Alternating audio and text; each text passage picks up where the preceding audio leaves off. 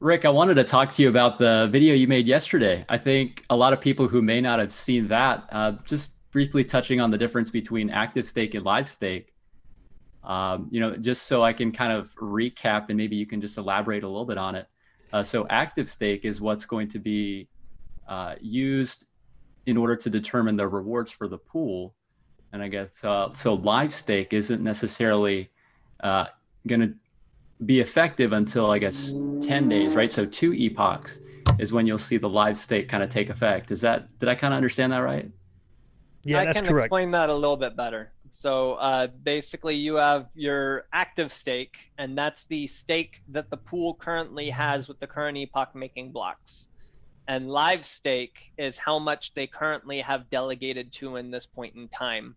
And that live stake will get snapshotted at the end of the epoch and then skip one epoch and the blocks start being made based on that stake.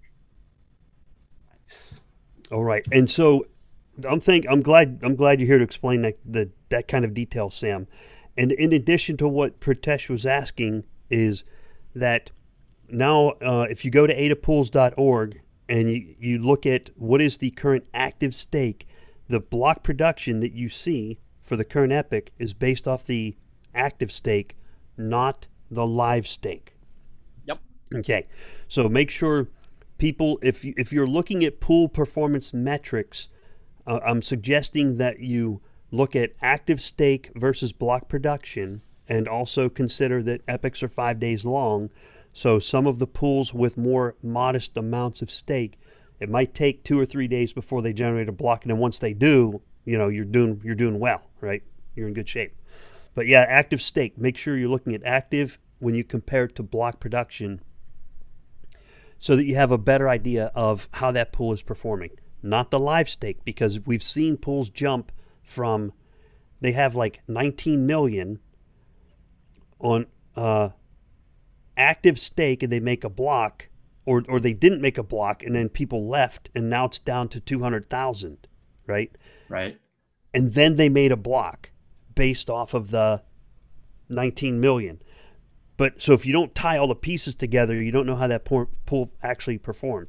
And the reason I point that out is it could be detrimental to the smaller pools, the pools of more modest stake amounts, if they don't create a block until 3 or 4 days into the epic. Then delegators might start leaving, not looking at the actual stake amount, the active stake amount, right? So that's what I want to make sure, is that the smaller pools don't get like penalized by losing delegates Exactly. because of that. Exactly. Yeah, So no, I that's good to clarify that. I know we don't give financial advice, but I would highly recommend that you only look at moving your delegations around every other epoch or so. See how you're doing, see how your rewards are looking, see how that pool's performance is doing, and then analyze. Don't go changing your delegations around daily. It really doesn't make sense.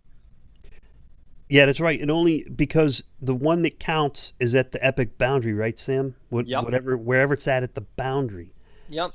So if I change it today and I change it tomorrow, it doesn't matter, right? I'm just Right. You making just burn transactions. fees for no reason. Yeah.